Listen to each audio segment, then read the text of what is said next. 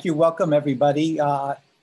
This is the Dr. Robert Meyerberg Endowed Lecture in Cardiovascular Medicine, which was established in 2011 through a fundraising campaign to support an annual lecture here at the University of Miami. Former fellows and several grateful patients donated to the Endowed Fund, which provides the means to bring our lecture to you today. Just so that everybody knows, Dr. Meyerberg remains an active clinician, educator, and researcher in the Division of Cardiology, and we're delighted that he's here with us for this Endowed Lecture. This is, I think, now our 7th annual Meyerberg Lecture. So with that, I'll pass it off to Dr. Lloyd to introduce our speaker. Good afternoon, everyone. My name is Quentin Lloyd. I'm one of the chief residents here at the Department of Medicine at the University of Miami. And today I have the privilege of introducing Dr. Ilan Goldenberg as our grand round speaker today. Dr. Goldenberg is a board certified cardiologist, professor of cardiology, and director of the Clinical Cardiovascular Research Center at the University of Rochester Medical Center in Rochester, New York. Dr. Goldenberg completed his medical training at Sackler School of Medicine at Tel Aviv University in Israel, and his internal medicine and cardiovascular disease training at Sheba Medical Center. Dr. Goldenberg has in addition held several positions in the Israel Defense Forces, including head of medical and secondary medical services, as well as director of Israeli Naval Medical Institute and head of research and development unit in the Israel Navy.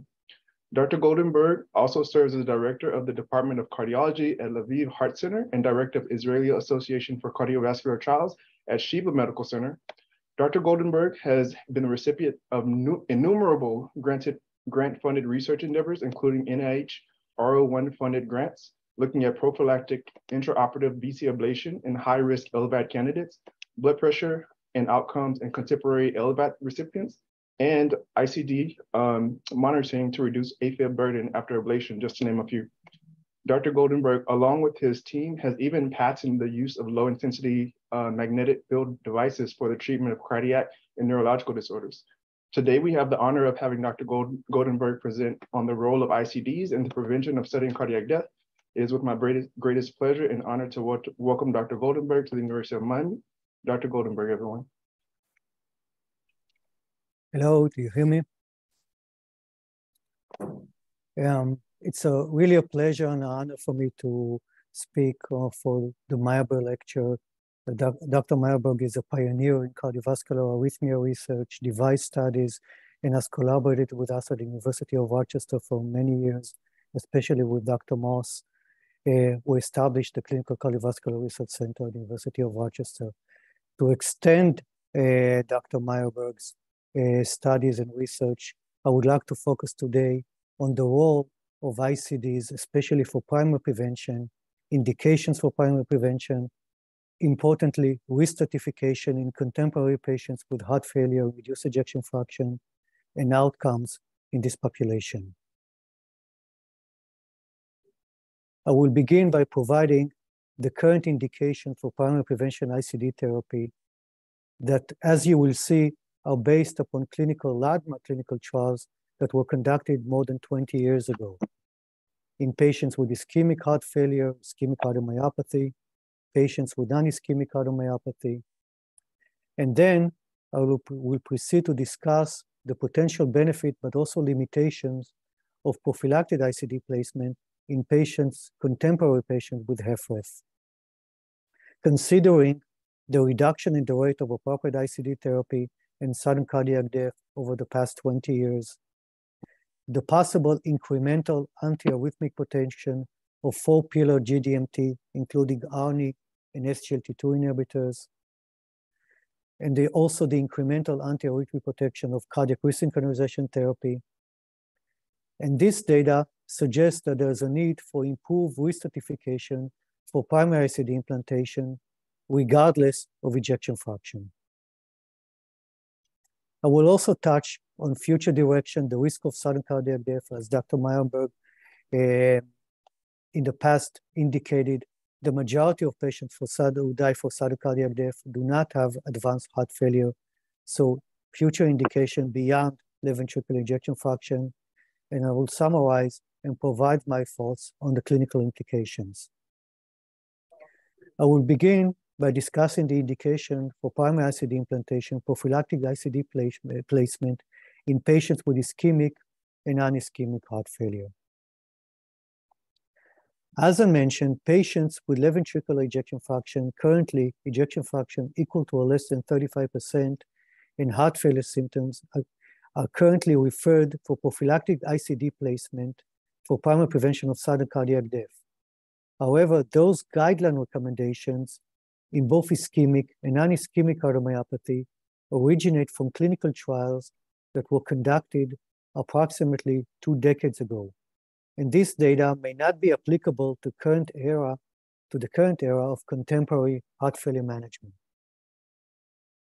And we have in the University of Rochester, we run the original MEDIT trials. Initially in 1996, the original MEDIT study, MEDIT-1, included less than 200 patients. And we have shown a survival benefit in patients with ejection fraction less than 30%, or of a positive EP study in the range of more than 40%. Subsequently, MEDIT-2 included patients with ejection fraction below 30, regardless of heart failure functional class, again, showing a significant survival benefit during long-term follow-up and short-term follow-up. And also, subsequently, the MEDIT-CRT trial showed a further reduction and improvement in the risk of death and improvement in survival with cardiac resynchronization therapy. So what are the indications for primary prevention ICD therapy in patients with ischemic cardiomyopathy? We actually have 2 landmark clinical trials that were conducted again about 20 years ago. The first one was MEDIT-2. In this study, we included patients with ischemic heart failure, patients post-MI patients with an ejection fraction less than 30%, with a New York Heart Association factor class 1, 2, or 3. So regardless of heart failure symptoms. And this study has shown a significant 31% reduction in the risk of death associated with ICD versus at the time it was called conventional, but currently it is non-ICD therapy. The second study published in 2005 was SCADEFT. SCADEFT included both ischemic and non-ischemic heart failure patients and patients with ejection fraction that was equal to or less than 35%, but only those who were symptomatic, heart failure functional class 2 or 3. In this study, there was an overall 23% reduction in the risk of all-cause mortality or survival benefit associated with ICD versus non-ICD therapy. And the reduction in the risk of death in patients with ischemic cardiomyopathy, which is a subgroup analysis of this study, was 21%. Again, p-value was 0.05, but this is a subgroup analysis. So those are the 2 landmark clinical trials that showed a survival benefit associated with ICD therapy in patients with ischemic heart failure.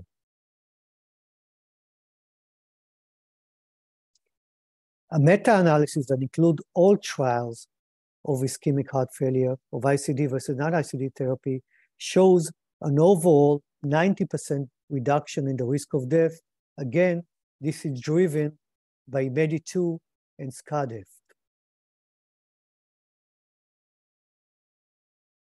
Based on this, US guidelines, AHA, SEC, and HRS guidelines provide a class 1 recommendation for ICD placement in patients with ejection fraction that is equal to less than 35%, who have symptomatic heart failure, functional class 2 or 3. This is a class 1 indication, but also the MEDIT-2 population, patients who have asymptomatic heart failure, ischemic cardiomyopathy, with ejection fraction that is equal to or less than 30%. The European guidelines are somewhat different. They still provide a class 1 recommendation for patients who have symptomatic heart failure, ejection fraction that is equal to or less than 35%, but a class 2A indication, a less stringent recommendation for those who are asymptomatic with ejection fraction below 30. What about non-ischemic heart failure? In this population, we only have 2 landmark clinical trials. None of them showed a statistically significant survival benefit, but again, this may be limited by the number of events in those studies, because as you know, patients with non-ischemic heart failure have an overall lower mortality risk. But still, the trend and the magnitude of reduction was 27% in a subgroup analysis of the SCADEF trial and 35% reduction in the risk of death in a definite trial. The most recent trial that evaluated the benefit of the ICD in patients with non-ischemic heart failure was the Danish trial. This trial was somewhat complicated because it was conducted after the advent of cardiac resynchronization therapy. So as you see, we have 4 arms to the trial, where patients already had a pre-existing CRT, patients who had an indication for CRT, and patients who had an indication for an ICD or randomized to ICD versus non-ICD therapy. Overall, the study did not show a statistically survival benefit of the ICD in this population. Again, this finding may be limited by the sample size, but also by the fact that there were actually CRT, non-CRT patients, so it was a somewhat complicated design, and also the number of patients, because as you see, until 5 years, there is a trend to still a survival benefit, and then the curves course over. Regardless, the study showed that there was statistically significant reduction in the risk of sudden cardiac death with an ICD in a magnitude of 50%, but again, this finding did not translate into an overall survival benefit of the ICD in the Danish trial. Importantly, the Danish trial also performed subgroup analysis and showed that the survival benefit of the ICD was more pronounced in younger patients as opposed to an older population in which the competing risk of non-horrific mortality may be higher. And actually, in some countries in Europe, including Denmark, these findings were implemented, and now ICDs are being implanted only in patients at a younger age who have non-ischemic heart failure. But again, if we do a meta-analysis, include all randomized clinical trials, including the Danish trial, we still see a statistically significant 25% reduction in the risk of death associated with primary ICD implantation in patients with non-ischemic cardiomyopathy.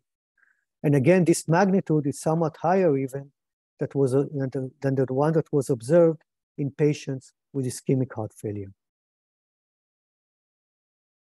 So US guidelines still provide, they are more conservative and still provide a class 1 recommendation based on the SCADEF trial and the results of definite in patients with non-ischemic cardiomyopathy in ejection fraction that is equal to or less than 35% who have symptomatic heart failure, NYHA class 2 or 3.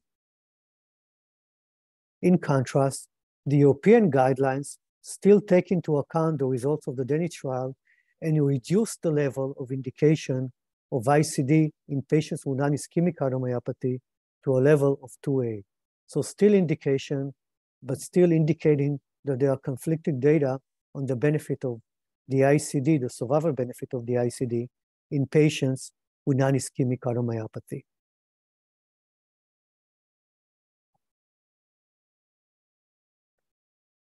However, again, those studies were conducted, the landmark clinical trial that showed the survival benefit were conducted about 20 years ago. Today, there's a lot of contemporary data showing a reduction in the risk of appropriate ICD therapy and sudden cardiac death in patients who are treated medically with HFrEF.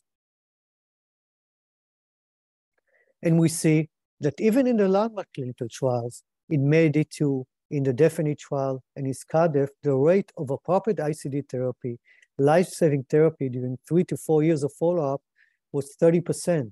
So actually, even in those trials, more than 70% of the population did not receive life-saving therapy from the device, suggesting a need for improved risk stratifications, even in patients with a low ejection fraction.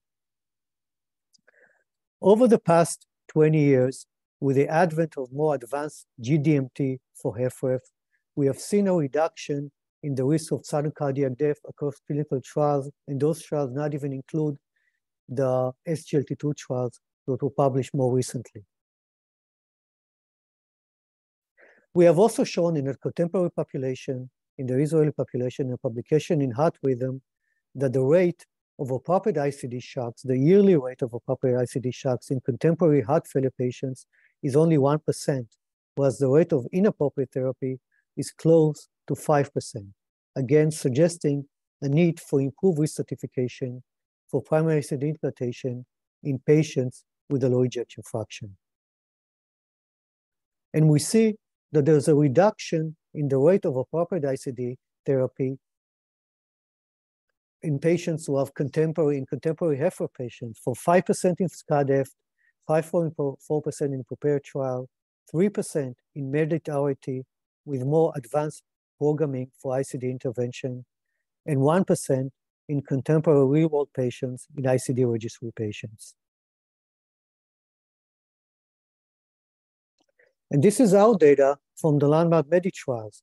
We also see that there's a reduction in the risk of VTVF, appropriate ICD intervention for life-threatening VTVF in a heart rate that is equal to or greater than 200 beats per minute, in the rate of all-cause mortality, sudden cardiac death, and even non-sudden cardiac death with an ICD.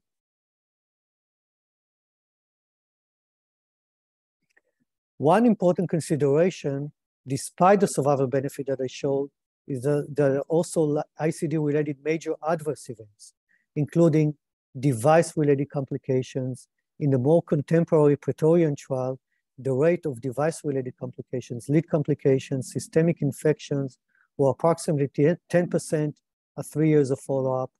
The rate of inappropriate shocks in patients with transvenous devices were more than 5% at 3 years of follow-up.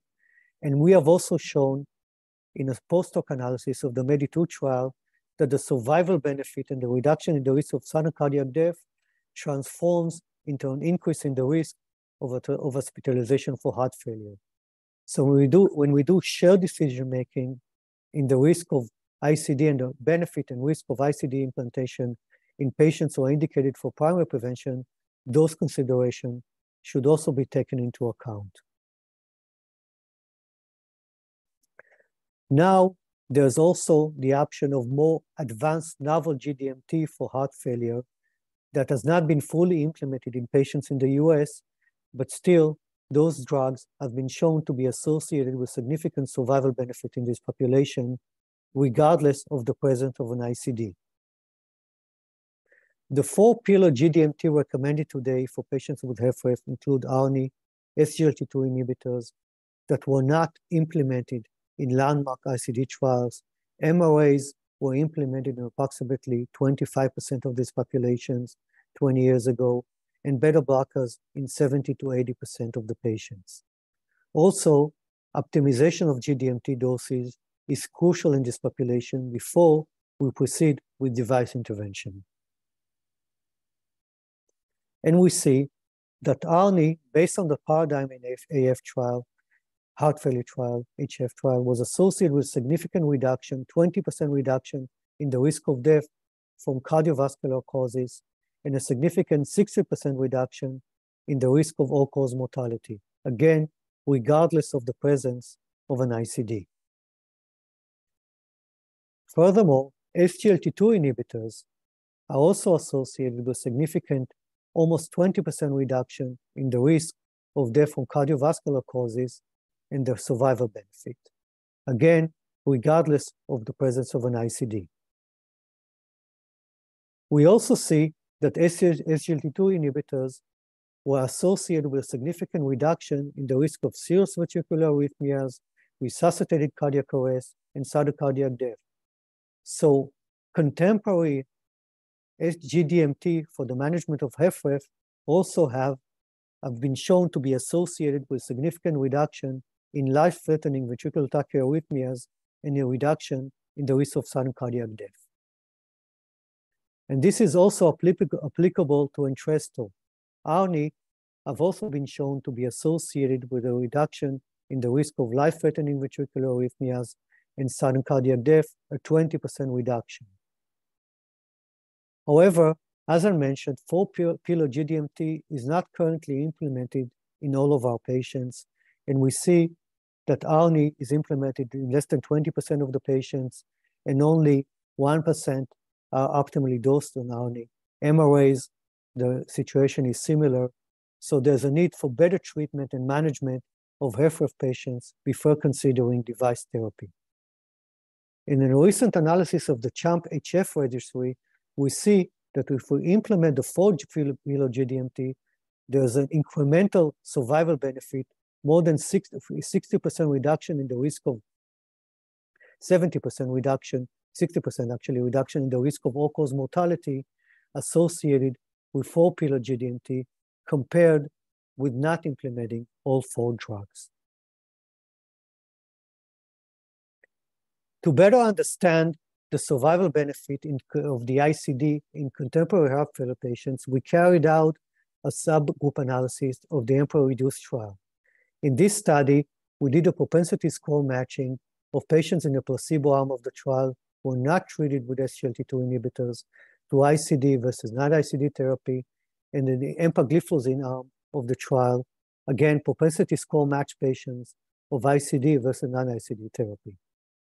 And surprisingly, contrary to what we have expected that SGLT2 inhibitors will provide a further reduction, we do not see a survival benefit of the ICD in contemporary heart failure patients of ICD versus non-ICD, both treated with placebo and those who are treated with empagliflozin, again suggesting that improved heart failure management, regardless of implementation of SGLT2 inhibitors, may reduce the risk of sudden cardiac death to such an extent that ICD therapy may not be associated with survival benefit in this contemporary population. However, again, this is a subgroup analysis and a post-scope analysis of the EMPEROR-Reduced trial.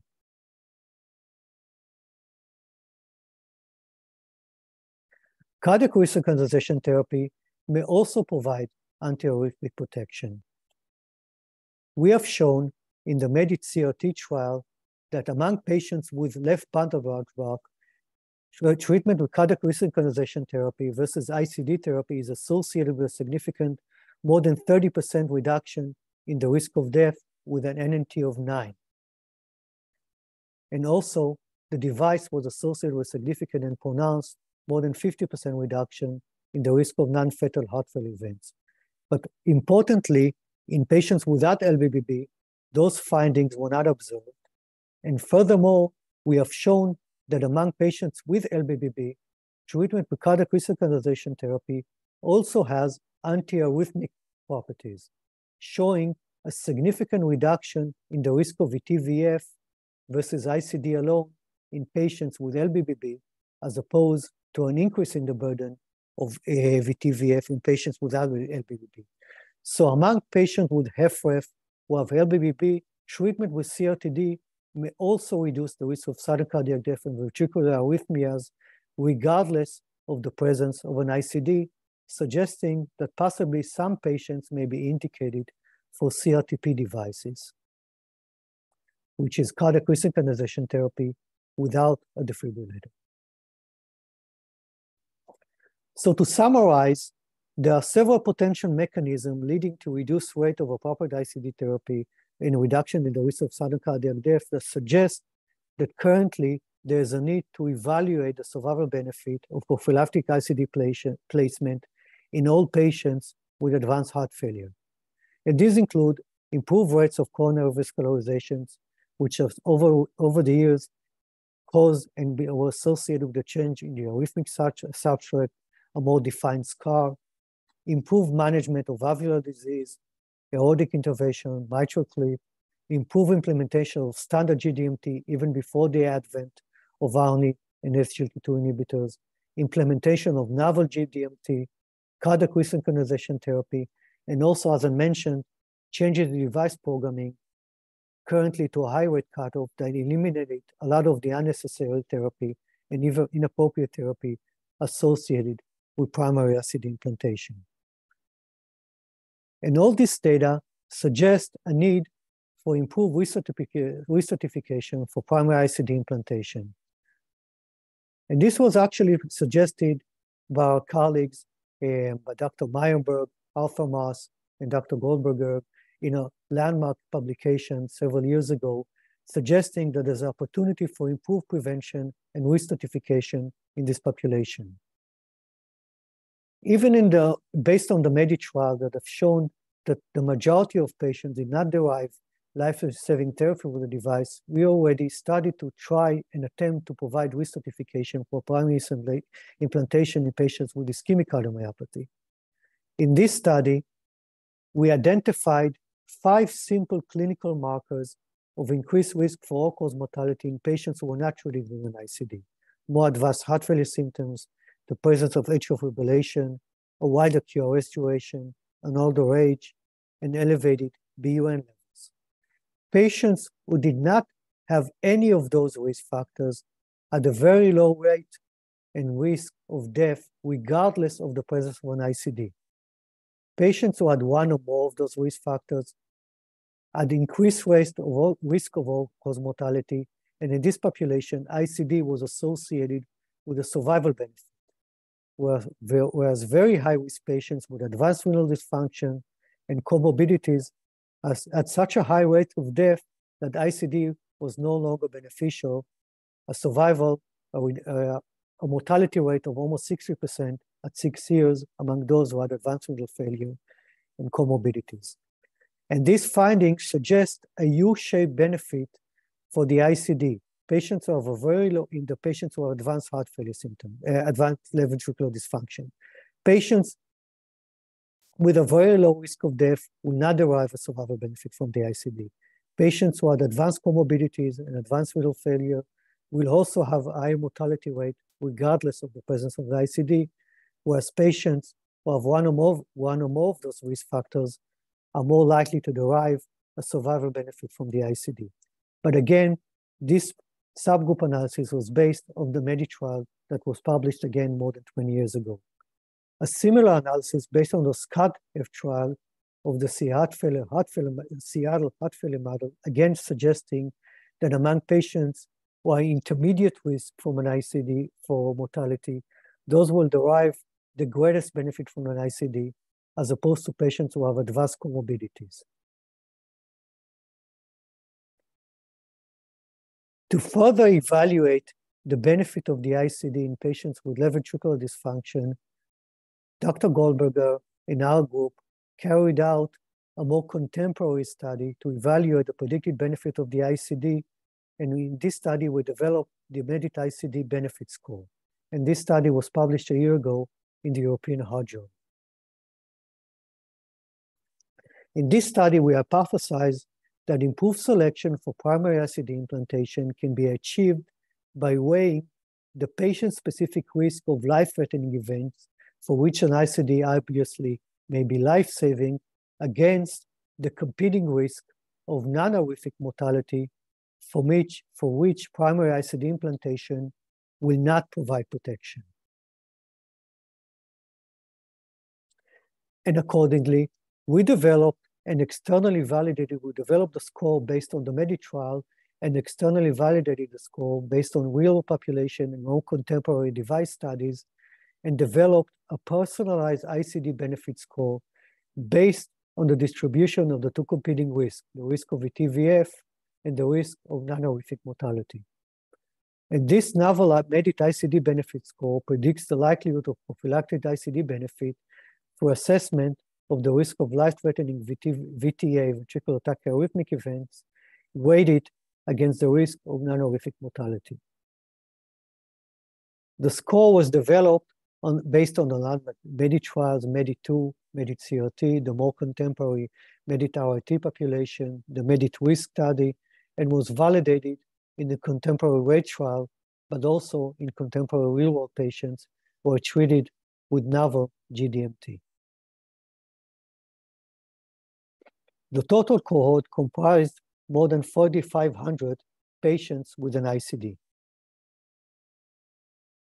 And we see that we identified again very simple clinical risk factors for life-threatening ventricular arrhythmias, a low ejection fraction, the presence of history of atrial arrhythmia, a faster heart rate, a lower blood pressure, ischemic cardiomyopathy or previous myocardial infarction, a younger age, male sex, and a history of prior non-sustained VT that were identified in Holter. We also identified several comorbidities that may increase the risk of non-aortic mortality in this population, including more advanced heart failure symptoms, diabetes, a low BMI, possibly cardiac cachexia, a low ejection fraction, and an older age. And taken together, we developed the score, and the score identified patients are more likely to derive benefit from the ICD, and those who are low likelihood to derive benefit from the ICD. And we see that patients with the highest likelihood to derive benefit have a higher risk of ventricular tachyarrhythmia for life-threatening events, life-threatening ventricular tachyarrhythmia. But in this population, the risk of non-aortic mortality is low. And on the other hand, patients at the lowest group, the lowest benefit from the ICD, have the highest risk of non-aortic mortality and the lowest risk of VTA. And if we look at the three groups separately, we see that the patients at the highest benefit of the ICD, we see that the risk of VTVF significantly exceeds the risk of non-aortic mortality. In patients in the intermediate group, this difference is still present, but is attenuated. In patients at the lowest benefit, there is no statistically significant difference between the risk of non-aortic mortality and the risk of arrhythmic events, suggesting that in this subset of patients, the potential benefit of the ICD is significantly attenuated. And this data currently can be used, again, for shared decision-making in patients, because now this is a class 1 recommendation. Patients who are candidates for primary ICD implantation, they should also discuss, the clinicians should also discuss the risk associated with the device and the potential benefit of the device in this population.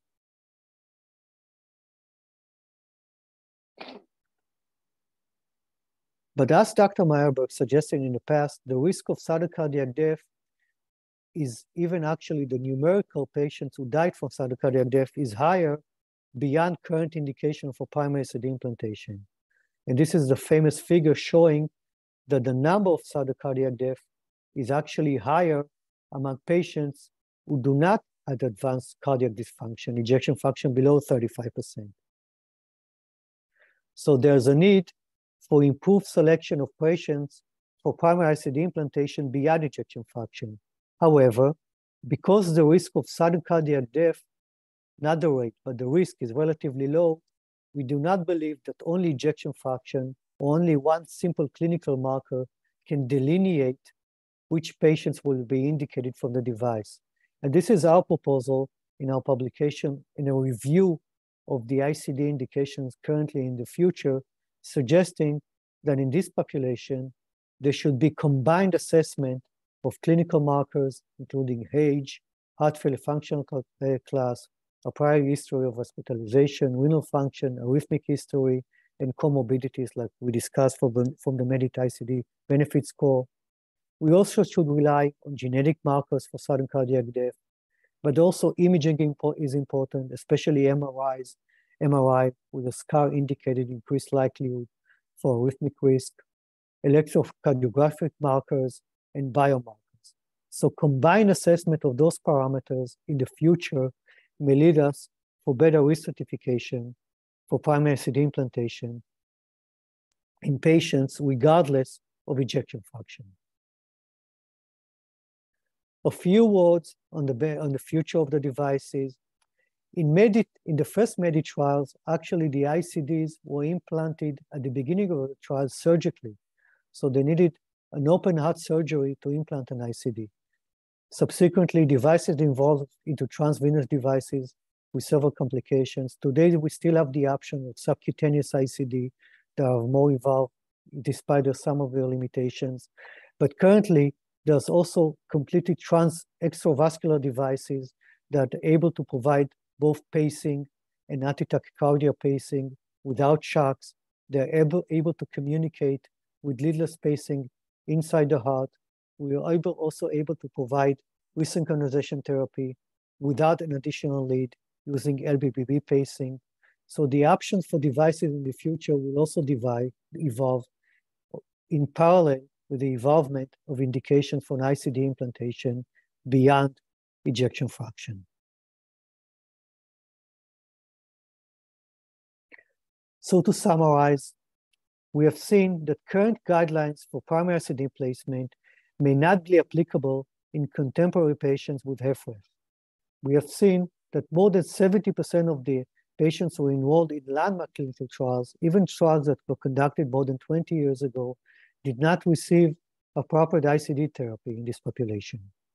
There has been a further reduction in the risk of sudden cardiac death and appropriate ICD intervention rates over the past 20 years. Neo-GDMT, including ARNI and SGLT2 inhibitors, may further result in a reduction in the risk of sudden cardiac death and life-threatening ventricular arrhythmias beyond what we have seen in the past. In addition, cardiac resynchronization therapy has resulted in further reduction in the risk of arrhythmic risk. And also, when we discuss device intervention with our patients, there's also the trade-off of device-related complications. So we should still follow guidelines, but take those considerations into account when we discuss the shared decision making with our patients.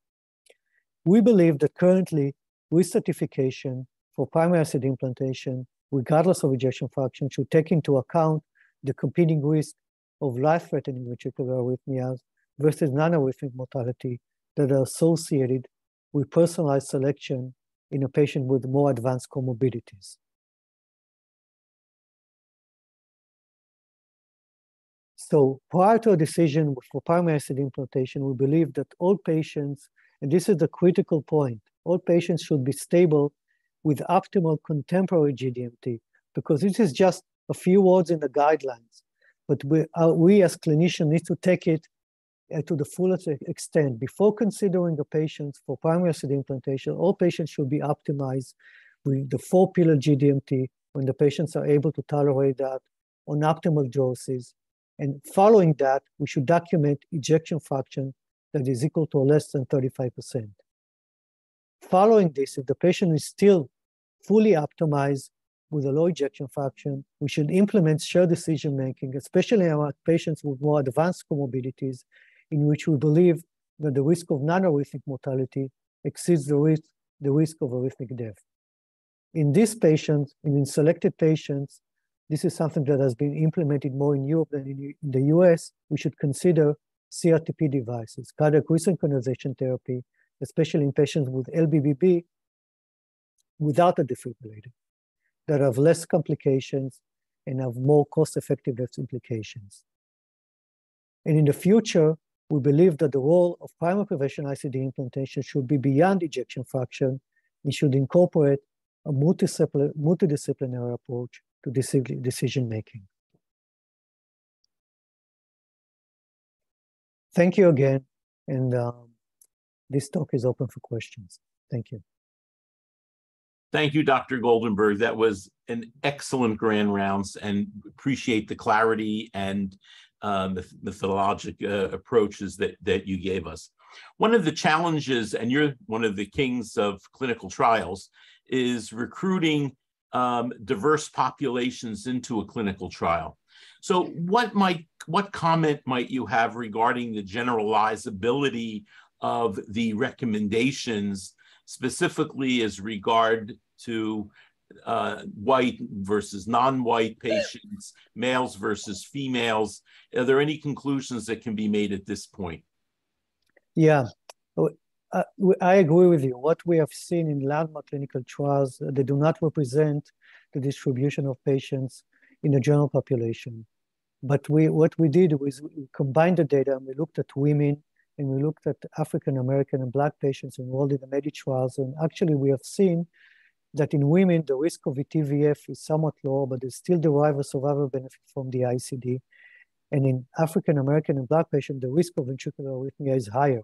We are now struggling with this issue. We are now approaching the NIH, and we got pre-approval for a new landmark clinical trial exactly to aim to target patients who receive contemporary management for GDMT for HFrEF and randomize them based on the ICD benefit score. Those who have a low likelihood to get benefit to ICD versus non-ICD therapy.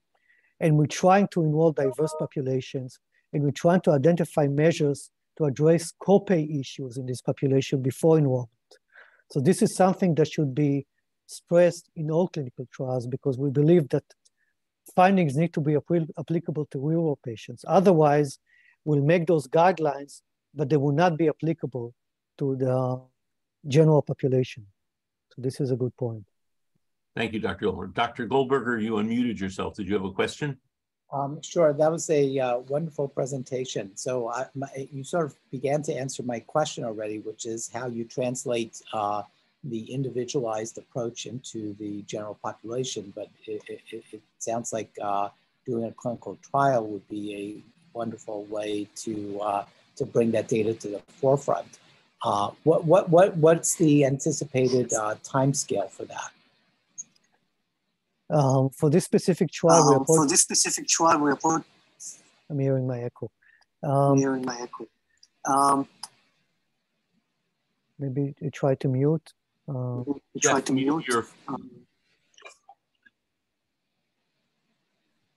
So for this specific trial, we approached the NIH, and there's a parallel one. I mean, the steering committee, another study that is going on in Europe.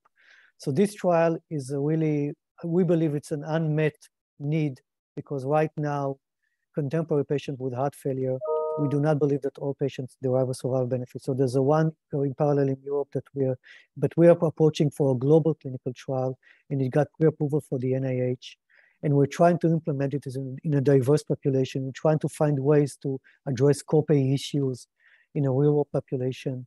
And the timeline is we are now submitting the application in November. It's going to be discussed in February. We wanted to start the study in the summer. And this is something that I want you to discuss with you tomorrow when we meet, to collaborate in this study as part of the steering committee. Wonderful. Dr. Mendez, do you want to unmute yourself and ask your question from the chat? Yeah, hi, I'm an MP fellow. I'm just curious about the risk stratification model. If could elaborate a little more on the importance of a strain echo, since the GLS, global longitudinal strain, from strain echo analysis could provide information on subclinical cardiac dysfunction. Oh, this is a very important point. We looked at that, and you're welcome to work with us. We have an extensive database on echo and for MEDIT-CRT, and we actually identified that this is an important marker for ventricular arrhythmic risk in this population. However, we wanted, in this specific risk stratification model that we developed with Dr. Goldenberg, we wanted to focus on simple clinical markers that are readily available to all clinicians. So we focused on age, NYHA class, sex, and ejection fraction, and heart failure function class. But beyond that, I believe this is important, and this is something that I also mentioned that we're working, and this is another NIH application in which we want to identify whether those more sophisticated imaging markers, genetic markers, biomarkers will be able to re-stratify patients for the risk of sudden cardiac death and ICD implantation, combined assessment beyond ejection fraction. Thank you.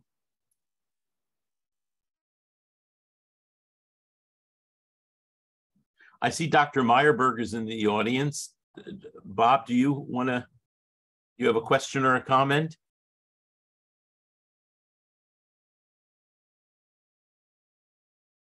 You're on mute.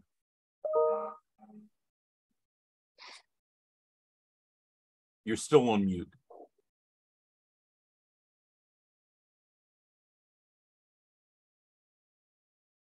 I got it. It's on now.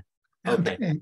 No, what I was saying, I really enjoyed the presentation. It was really covered the things that he and I and others have done through the years, and it was very, very well done. Appreciate it. Thank you. Thank you, Dr. Meyerberg, for your namesake being used for this terrific Grand Round series. Thank you, Dr.